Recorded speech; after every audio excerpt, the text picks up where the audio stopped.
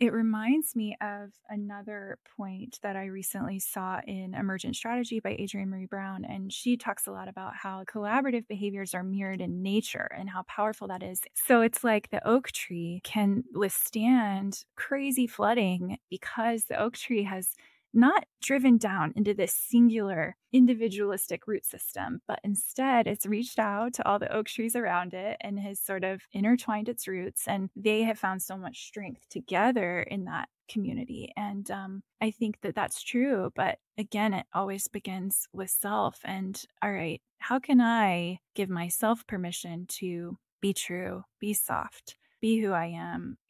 If there's pain blocking it, how can I listen to the pain and move through it? And then maybe once you get comfortable with that truth, you can start to sense who around you fosters and cultivates that